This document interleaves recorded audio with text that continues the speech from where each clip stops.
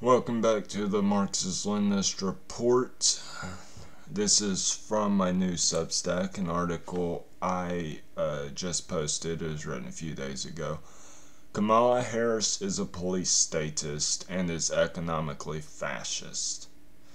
You may fear Joe Biden as president, but with his degrowth economics and his agenda to help the rich get richer, all because he is a puppet for the capitalist deep state. But Kamala Harris is a much more dangerous figure. We do not know much about her childhood, which is suspicious, but Kamala was a DA.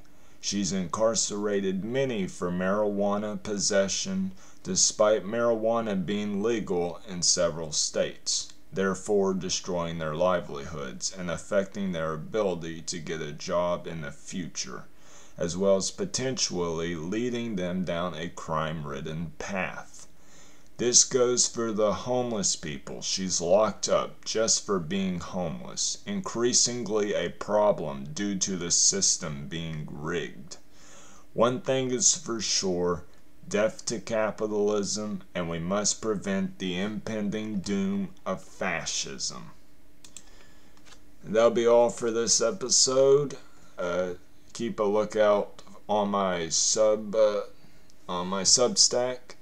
I'll be posting more articles soon.